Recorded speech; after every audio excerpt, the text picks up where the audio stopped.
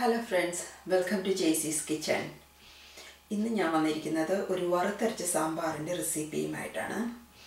ഇത് മലബാർ സൈഡിലേക്കാണ് കൂടുതലും വറുത്തരച്ച സാമ്പാർ ഉണ്ടാക്കുന്നത്. ഈ അടുത്ത് എൻ്റെ കുറച്ച് ഫ്രണ്ട്സ് വന്നു. അപ്പോൾ അവർക്ക് വറുത്തരച്ച സാമ്പാർ കൊടുത്തപ്പോൾ വളരെ ഇഷ്ടമായി. പക്ഷെ അവർക്ക് അങ്ങനെ ഉണ്ടാക്കാൻ അറിയില്ല. അപ്പോൾ ഞാൻ വിചാരിച്ചു അറിയില്ലാത്തവർക്ക് ഒരു ഹെൽപ്പ് ആകട്ടെ എന്ന് വിചാരിച്ചു. ഞാൻ ഈ റെസിപ്പി ഇടാമെന്ന് വിചാരിച്ചു. അപ്പോൾ ഈ വറുത്തരച്ച സാമ്പാർ എങ്ങനെ ഉണ്ടാക്കുന്നത് നമുക്ക് നോക്കാം. ഞാൻ എന്തൊക്കെ സാധനങ്ങളാണ് വേണ്ടതെന്ന് ഞാൻ കാണിച്ചു തരാം. അതിനു മുമ്പായിട്ട് ആസ് യൂഷ്വൽ ഞാൻ റിക്വസ്റ്റ് ചെയ്യുകയാണ് നിങ്ങളുടെ സബ്സ്ക്രിപ്ഷൻ റെഡ് ബട്ടൺ സബ്സ്ക്രിപ്ഷൻ എന്നുള്ള റെഡ് ബട്ടൺ ഒന്ന് പ്രസ് ചെയ്യുക. പിന്നെ അതിൻ്റെ തൊട്ടടുത്ത് കാണുന്ന ബെൽ ബട്ടൺ പ്രസ് ചെയ്യുകയാണെങ്കിൽ മോർ വീഡിയോസ് വരും. അപ്പോൾ ഇനി നമുക്ക് വറുത്തരച്ച സാമ്പാർ ഉണ്ടാക്കുന്നത് നോക്കാം. ഈ സാമ്പാറിന് വേണ്ടിയിട്ട് ഞാൻ ആദ്യം ഒരു കുക്കറിലേക്ക് സാമ്പാർ ദാൽ നമ്മുടെ സാമ്പാറിൻ്റെ പരിപ്പില്ലേ അത് ഒരു അര കപ്പ് എടുത്ത് കഴുകി വെള്ളത്തിലിട്ട് വെച്ചിട്ടുണ്ട്. ഇത് പെട്ടെന്ന് വേകുന്ന പരിപ്പാണ്. ഇത് വളരെ തിന്നായിട്ടുള്ളൊരു പരിപ്പാണിത്. നോക്കാം. അപ്പോൾ ഇത് പെട്ടെന്ന് വേകും. ഞാനിത് കഷ്ണങ്ങളുടെ കൂടെ തന്നെ ഇട്ടാണ് ഈ പരിപ്പ് വേവിക്കാറ്. അതിനായിട്ട് ഞാൻ എടുത്തിരിക്കുന്ന കഷ്ണങ്ങൾ ഒരു മുരിങ്ങക്കോല്, 2 പച്ചമുളക്, പിന്നെ വെള്ളരിക്ക ഒരു ചെറിയ കഷ്ണം, ചേന ഒരു ചെറിയ കഷ്ണം, ഒരു പകുതി വാഴയ്ക്ക, പിന്നെ മത്തങ്ങയുടെ ഒരു ചെറിയ കഷ്ണം, പിന്നെ കുറച്ച് ഒരു 3-4 ബീൻസ്, ഒരു 3-4 കോവയ്ക്ക. ഇത്രയും സാധനങ്ങളാണ് ഞാൻ എടുത്തിരിക്കുന്നത്. വെണ്ടയ്ക്കായും തക്കാളിയും നമ്മൾ പിന്നെ ചേർക്കും. ഇപ്പം തന്നെ ചേർത്തിട്ടുണ്ടെങ്കിൽ അത് വെന്ത് പോകും.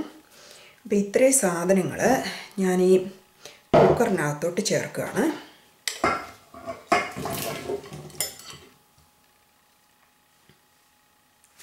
പിന്നെ ഇതിലേക്ക് ഒരു 1/4 ടീസ്പൂൺ മഞ്ഞൾപ്പൊടി ചേർത്തു, കുറച്ച് കറിവേപ്പില, ആവശ്യത്തിന് ഉപ്പ്. ഇതിനകത്ത് ഞാൻ സവോള ചേർത്തിട്ടില്ല. അതിന് പകരം ഞാൻ ചെറുള്ളി ഒരു 3-4 ചെറുള്ളി ഇതിനകത്ത് ഇട്ടിട്ടുണ്ട്.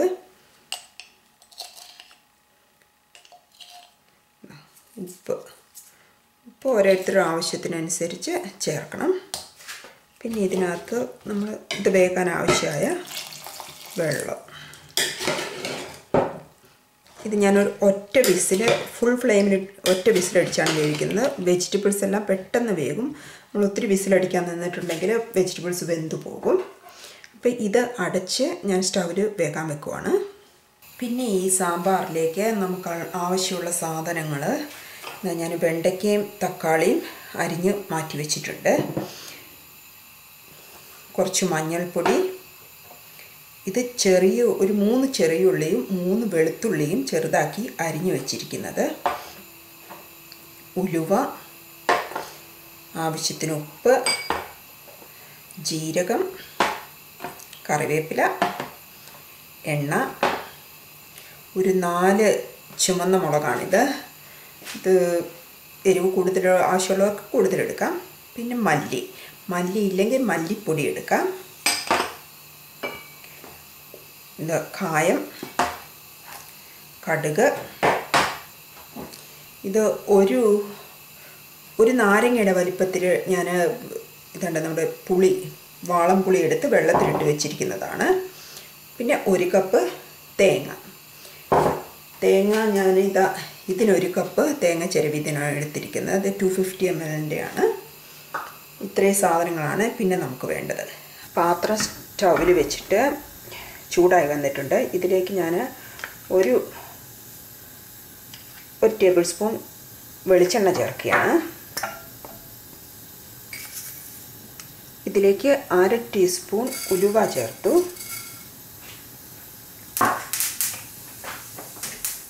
ഉലുവ പൊട്ടി വരുമ്പോഴത്തേക്കും ജീരകം 1/2 ടീസ്പൂൺ ജീരകം ചേർത്തു. ഇനി ഇതിലേക്ക് അരിഞ്ഞു വെച്ചിരിക്കുന്ന വെളുത്തുള്ളിയും ചെറിയുള്ളിയും ചേർക്കുകയാണ്.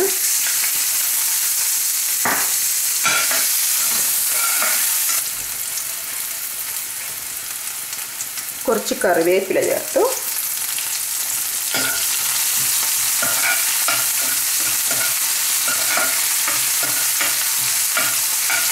ഈ വെളുത്തുള്ളിയും ചെറിയുള്ളിയും ഒന്ന് ചുമന്ന് വരണം.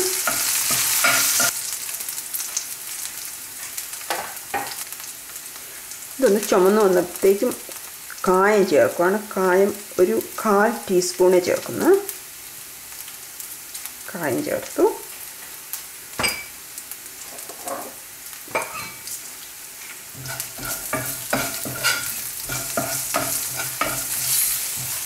പിന്നെ ഇതാ മല്ലി ചേർക്കുകയാണ്. മല്ലി ഞാൻ 2.5 ടേബിൾ സ്പൂണാണ് എടുത്ത് വെച്ചിരിക്കുന്നത്. അത് ചേർത്തു. ഇനി മല്ലി ഇല്ല എങ്കിലും മല്ലിപ്പൊടിയാണ് ചേർക്കുന്നതെങ്കിൽ അതെപ്പോഴാണ് ചേർക്കേണ്ടതെന്ന് ഞാൻ പറഞ്ഞുതരാം. നമ്മൾ തേങ്ങ വറുക്കുമ്പോഴാണ് മല്ലിപ്പൊടിയാണെങ്കിൽ ചേർക്കേണ്ടത്. മല്ലിയാണെങ്കിൽ ഇങ്ങനെ തന്നെ വറുത്തെടുക്കണം. ഇത് ചെറിയ തീയിലിട്ട് വറുത്തെടുക്കണം, കരിഞ്ഞു പോകരുത്.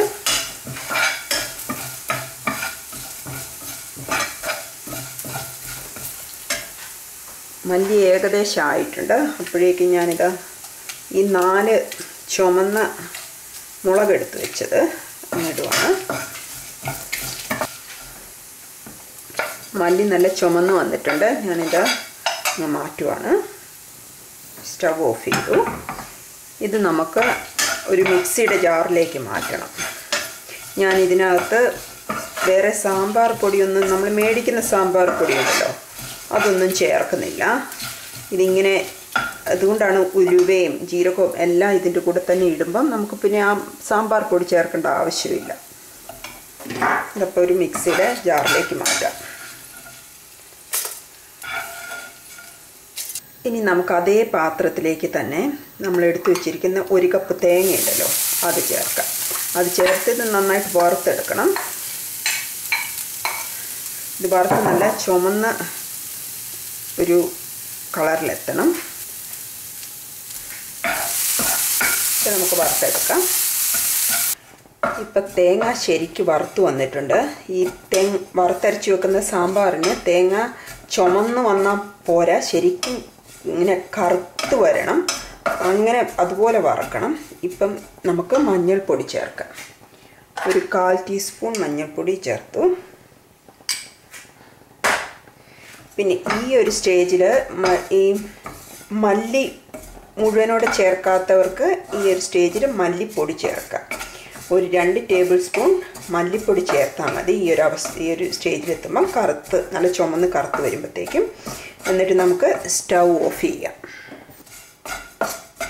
സ്റ്റൗ ഓഫ് ചെയ്ത് ഇത് നമ്മൾ മിക്സിയുടെ ജാറിലേക്ക് മാറ്റാം. നമ്മൾ ആദ്യം വറുത്ത് വെച്ചിരിക്കുന്ന ചെറിയുള്ളിയും വെളുത്തുള്ളിയൊക്കെ ഇട്ടൊരു മിക്സിയിൽ വെച്ചല്ലോ, അതിനകത്തോട്ട് ഇത് മാറ്റാം.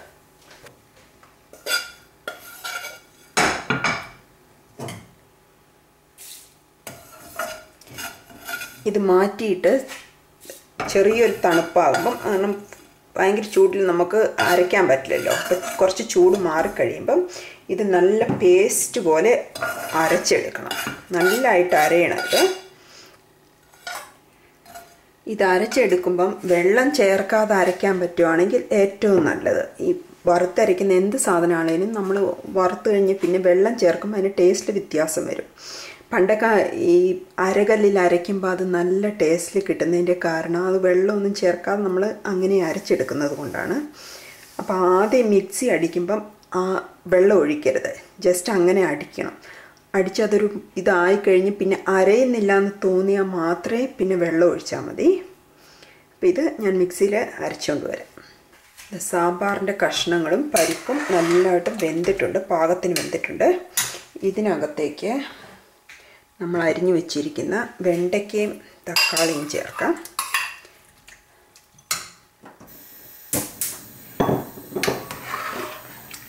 വെണ്ടയ്ക്കയും തക്കാളിയും ഒന്ന് വെന്ത് വരട്ടെ. അതിനാവശ്യമായിട്ട് ഞാൻ കുറച്ച് വെള്ളം കൂടി, എന്തായാലും നമുക്ക് സാമ്പാറിന് കുറച്ച് വെള്ളം കൂടി ആവശ്യമുണ്ട്. അതിപ്പം തന്നെ ഒഴിച്ച് നമുക്ക് തിളപ്പിച്ചെടുക്കാം.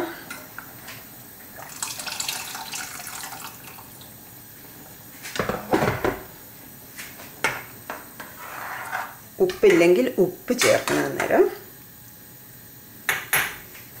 ഞാൻ ഇതിലേക്ക് കുറച്ച് ഉപ്പും കൂടി ചേർക്കുവാണ്.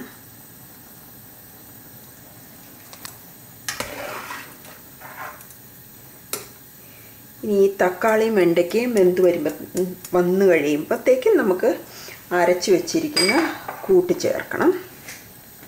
അപ്പോൾ ഇതാ കഷ്ണങ്ങളെല്ലാം വെന്തിട്ടുണ്ട്. ഇതിലേക്ക് ഞാൻ പുളി ഒഴിക്കുകയാണ്.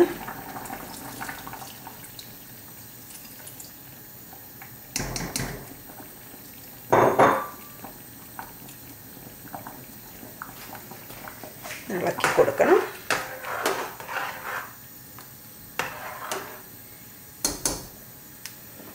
ജസ്റ്റ് ഒന്ന് തിളയ്ക്കണം.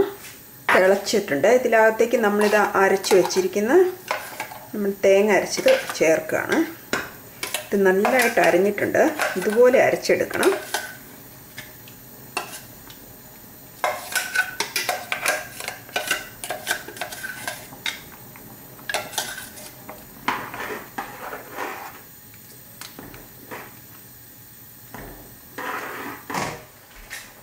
മിക്സി ഒന്ന് കഴുകി ഇതിനകത്തൊക്കെ ഒഴിക്കുവാണ്.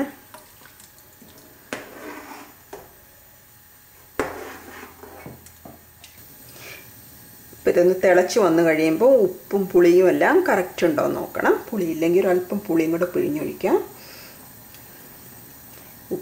ഉപ്പില്ലെങ്കിൽ കുറച്ച് ഉപ്പും കൂടി ചേർക്കണം. ഞാനൊരല്പം ഉപ്പും കൂടി ചേർക്കുവാണ്.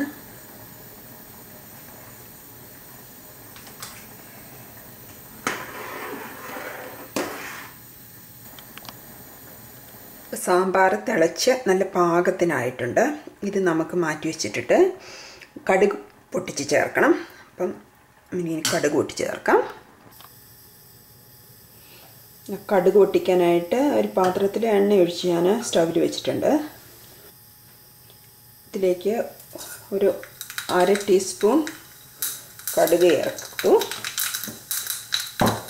കുറച്ച് കറിവേപ്പിലയും ചേർത്ത്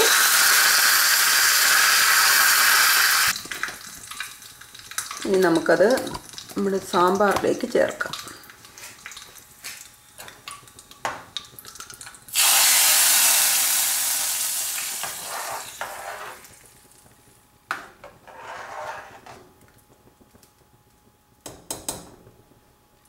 ഞാൻ എപ്പോഴും പറയും പോലെ കടുക് പൊട്ടിച്ചു കഴിഞ്ഞാൽ കുറച്ച് നേരം ഒന്ന് മൂടി വെക്കണം.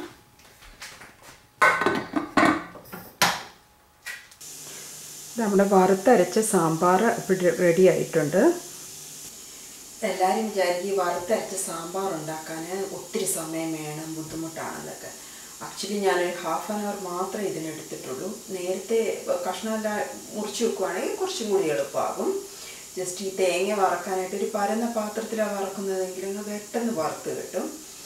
അപ്പോൾ ഈ സാമ്പാർ ഒന്ന് ട്രൈ ചെയ്ത് നോക്കണം. ഇത് എപ്പോഴും ഈ സാദാ സാമ്പാർ കഴിക്കുന്നതിനെക്കാട്ടും ഒരു വെറൈറ്റിക്ക് ഇടയ്ക്കൊക്കെ ഈ വറുത്തരച്ച സാമ്പാർ ഒന്ന് ചെയ്ത് നോക്കുക. അപ്പോൾ എൻ്റെ റെസിപ്പി ഇഷ്ടമായെങ്കിൽ സബ്സ്ക്രൈബ് ചെയ്യാൻ മറക്കരുത്. ബെൽ ബട്ടൺ പ്രസ് ചെയ്യണം. മോർ വീഡിയോസ് കാണാം. Thank you for watching.